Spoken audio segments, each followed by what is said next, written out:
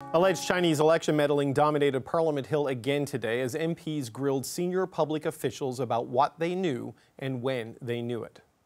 Was the panel aware that the Conservative Party had provided concerns about interference targeted at Conservative candidates? Yes or no? The panel was briefed about activities that were happening in ridings that were difficult to attribute to foreign interference at the time, and that were potentially of interest. It did not rise to the level of the panel adjudicating it as a matter of foreign interference in the election of a riding or at a national level. Okay, other witnesses, including the director of Canada's spy agency, confirmed that the overall integrity of the 2019 and 2021 elections were not compromised. Fred DeLorey served as a Conservative campaign manager for the 2021 federal election. He joins me in studio now. Fred DeLorey, thanks for coming in. Thanks for having me on. What did you make of what you heard from Rod Stewart there, that things just never rose to the level that they needed to intervene? Yeah, so there's a task force set up where we could get briefings from officials, and we would also provide what we had been seeing on the ground from our local campaigns. This was, throughout the campaign and after, it was really a one-way street. We weren't getting much or anything from them in terms of what they were seeing, but we were providing them with ample evidence that we saw of interference. So you saw ample evidence of interference, and they've all concluded that despite evidence presented to them and what came from CSIS and CSE and the RCMP, it never rose to the level that it had a material effect on the election. Do you accept that finding? Yeah, the feeling we got was that they were shrugging their shoulders and that there's a legislative gap and there wasn't anything that they could do on it. What kind of a legislative gap do you mean? I know there's been some question about the threshold, that if it's not above a certain level, they don't do a public intervention. Is that the issue there? Well, there's lots of things that aren't clear here. Like today, I just heard for the first time Elections Canada's opened an investigation. This is a year and a half ago. We've raised this a year and a half ago. We brought stuff then. What was the threshold now that wasn't then? It's the same evidence. Right. I think it's the Commissioner of Canada's elections is doing a review of complaints they have received in light of the new information to see if there was anything there. So they made the distinction. It's a review, not an investigation. But I take your point that suddenly the media reports have put a lot of new intensity and new light on this. But are you of the view that the critical election incident response panel, I guess you say they shrugged their shoulders, right? I mean, you don't think they did enough despite it being CSIS, the RCMP, and the top public servants? Well, that was the feeling we got from it. Our representatives on there, they brought evidence to it, and it felt like there was this, they're basically saying, I believe they were actually told there's a legislative gap, that there's something here that needs to be fixed on that front. Okay, one of the challenges for example, we'll use the example of Kenny Chiu. In Steveston, Richmond East, significant East Asian, South Asian population in that riding, ripe for this sort of targeting, as has been outlined in these reports. The argument coming back from the civil servants who weighed the evidence presented to them on this was that they couldn't determine that it was foreign interference and couldn't determine whether it was state-sponsored. It could have just been normal domestic meddling that happens in elections. I mean, what's your reaction to findings like that coming from the committee? Well, there's different things that happened as well that really call into question. WeChat is a very popular social media program run by Chinese government officials, and we were seeing instances where very negative, nasty attacks against Conservatives, really outlandish stuff, and at the same time, anytime a pro-Conservative message would go on there, it would disappear. So it's hard to say that there was nothing happening here with that, hearing about the stuff like that was happening. That happens everywhere in the elections, right? I mean, you've seen that mostly between the Conservatives and the Liberals, like they're targeted. The Conservatives and the Liberals are targeted. I mean, what makes you suspicious that it wasn't just the normal partisan meddling and interference and attempting to do reputational damage that happens in all elections and maybe rises to the level of... Yeah, it seemed to be happening at a bigger scale than something we've never seen before. Like you see things on Twitter and Facebook and different things like that happen, but this was a much larger scale. Okay, so but you don't dispute the total outcome of the election, right? No, of course okay. not. So, but what do you think they should do now? I mean, the committees have been debating for the last 2 days.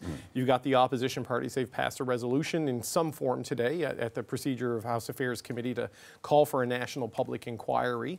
You know, as the guy who ran the election, that sort of is at the heart of this. What do you think of that? Do you want to see one? I see a public inquiry, I think, would be very challenging, given this is a national security issue. And I think we have other mechanisms, again, back to the legislative gaps. We have a committee, the National Security Intelligence Committee, that is a multi-partisan committee. And if we can get those people, if the Prime Minister would take leadership on this and give them a mandate to investigate this, give them the powers to do this and to look at what happened. But my big concern is not just what happened in 2021 or 2019 or before that. What's going to happen in the next election?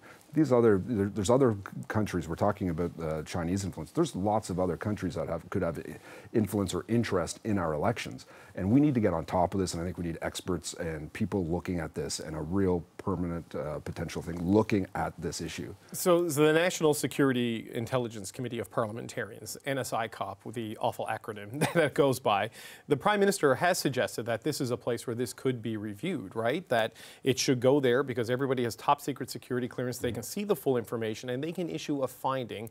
They can't reveal the evidence, though. They can't reveal the information because of the national security rules. So in a political sense, do you see the limitation of that? Because I don't get the sense the Conservatives in particular want that. A public inquiry would be a great political theater. It'd be a lot of fun. It'd be great television. But I don't know what we actually get. To me, I'm looking at what are the outcomes of this. I would like to see good legislation coming forth. Give Elections Canada the teeth it needs to do the work to make sure this doesn't happen again. Make sure it has the ability to enforce these laws as well. And make sure that these groups are communicating. It sounds like does the Task Force and Elections Canada, RCP, are they talking together at the level they need to be? You said political theater. Do you think that's what the opposition parties are looking for right now? Look, it feels like that right now, and at the same time, the Prime Minister needs to show leadership and we have to do something on this. But if the Prime Minister, for example, asked you to be partisan for a second, I mean, if the Prime Minister tries to send it to a committee of MPs where it is done in secret and there is no public component to that other than a report with findings, will that even remotely satisfy critics? Because he's being accused of covering this up, right? So if he takes that route, it seems like that's going to be the It's the beauty of our political system. You'll never, ever please the opposition. Right. So what then can be put on the table that might mollify them to some degree? I know you can't please them necessarily, and certainly not the Conservatives on this, because you've seen the committee today where they're trying to go with it. But it's a legitimate concern they have about trust in the integrity of the system, right? So what is the option if it's not a public inquiry and the Conservatives wouldn't necessarily go along with NSICOP as the venue for that? Well, I think with NSICOP, there's two members that are appointed by the Conservatives, and the NDP appoints members. So there are people there that should give them trust that could work. Now, I'm not saying a public inquiry is out of the question. I just have issues with the thought of a major national security issue being dealt with in this forum. I just don't know what we're going to get out of that. Because again, you may get a report, you may get something, but will there be solid legislative outcomes from an inquiry? And that's what needs to happen. We need to give teeth to the enforcement agencies so that they communicate together, work together, and make sure this does not happen. Do you think this is something that, you run elections, right? You know how complex and all the moving parts at the different riding levels. Is this something we can even deal with in real time during the writ period? Do you know what I mean? Yeah. It seems tough to me. Minority Parliament makes this all very, very challenging. We could go to the polls any time now.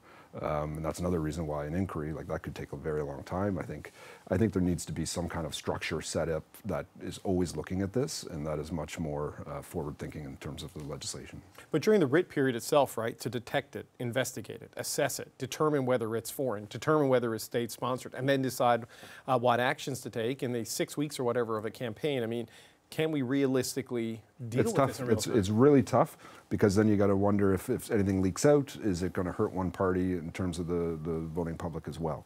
So that's a very challenging thing that'll be in front of us and how to deal with this. Right, and we saw the James Comey impact, for example, on the election in the United States, the Ralph Goodale letter, the investigation on income trusts back when he was the finance minister in the Paul Martin government.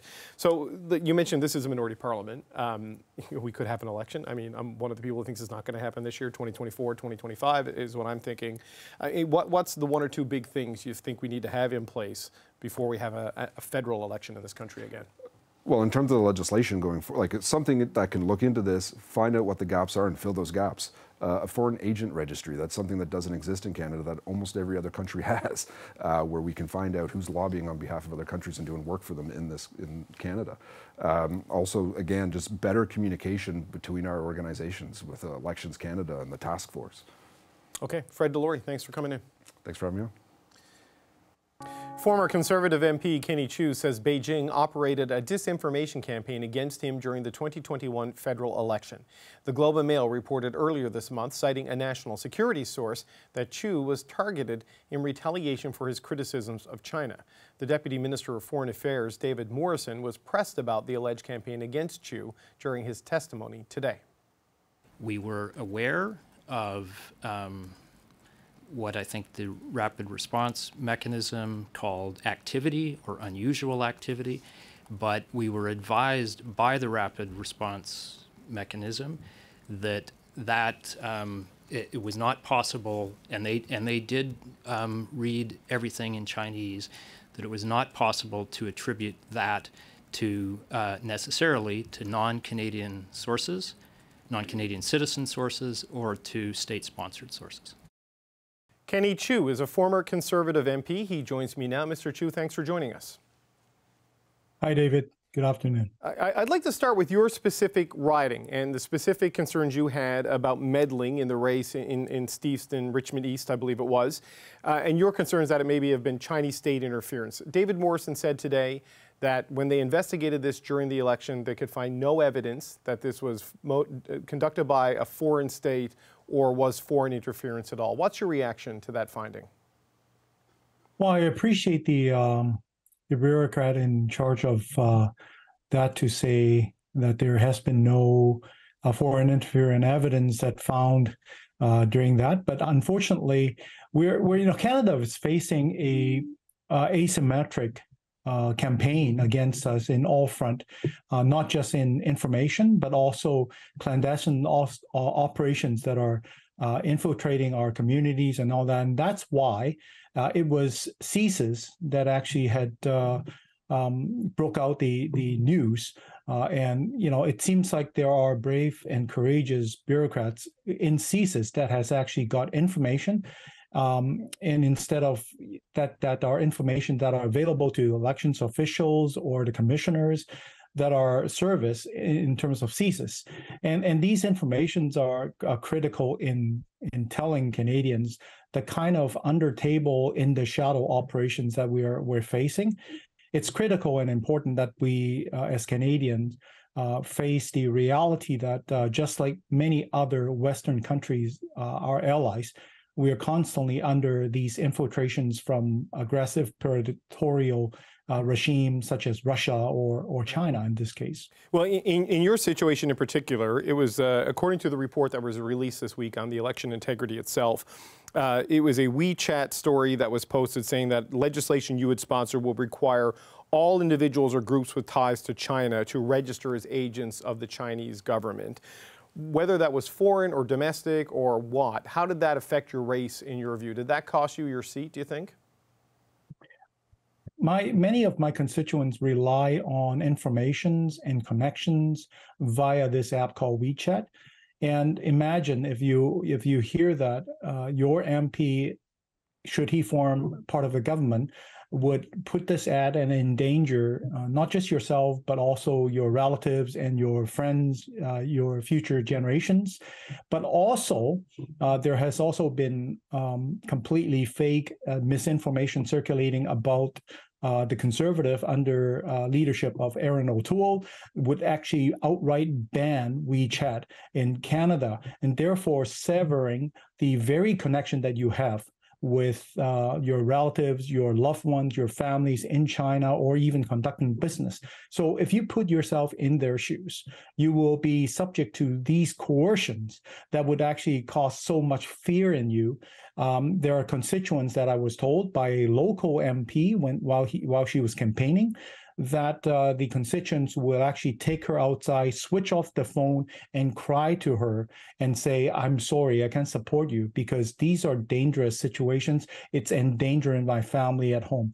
So these are coercions that are presented to our constituents right now. So despite everything, the high-level conclusion from the committee that overlooks the elections and gets inputs from the RCMP, the Communication Security Establishment, from CSIS, they have concluded that none of this affected the integrity of the election at the top level, but even based on the testimony over the last couple of days, they don't even necessarily believe it affected the integrity at individual riding levels. Are you satisfied with that conclusion based on everything you've heard? I don't think anybody has questioned the outcome of the 2019-2021 elections. I think right now, at this moment, the interference that we are facing, the infiltration that we're looking at, it's not as severe as that scenario. But if given the inaction of our government, given the wrong signal that we're sending to overseas foreign interference actors, they will get the message that Canada, it's weak. Canada, it's not willing to protect itself. And guess what? They will up the ante, up the game, and will continue to. Who knows? Maybe one day they will finally change the government for Canadians. And that's not something that we want to see, no matter how long it will take. It's just important that just like the Australians and Americans, we need to protect ourselves. And the first step, the very minimal, it's a foreign influence registry. Right, and I certainly didn't want to leave the impression to anybody listening to this conversation that you're in any way engaging in election denialism. You have very specific concerns about interference and its impact, and potentially for future elections as this escalates and becomes more complex. I wonder, sir, there's a significant Chinese-Canadian population in your riding. A lot has been made about the pressure Chinese Canadians are maybe put under by the regime in Beijing. The Prime Minister has cited anti-Asian racism in defending Han Dong, a Liberal MP who is denying reports that the Chinese government helped him get elected as part of a campaign to interfere in this. What effect is this having on the Asian Canadian community, do you think, and the Chinese Canadian community in particular?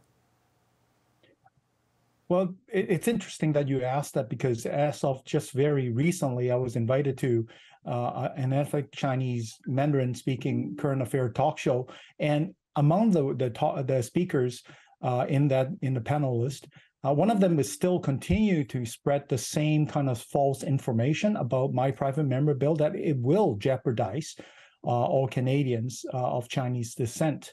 And so I think the fear, it's still present in the Chinese community. And unfortunately, the Prime Minister's attempt to hide behind the race card does not help. And in fact, it's actually harming the confidence of many of our Chinese Canadians. What happens when real anti-Asian racism happens, and it's actually trivializing this problem? And also, what about Kenny Chiu? What about Alice Wong? What about all the other Chinese MPs of ethnic origins that have been harmed potentially by these foreign interference? Why is our Prime Minister not speaking up for us? And have a little faith and trust and take a serious look into what CSIS is presenting us. And for the Prime Minister today to take such a careless and completely ignorant situations on what our security apparatus has been sounding, to me is just very disappointing, David.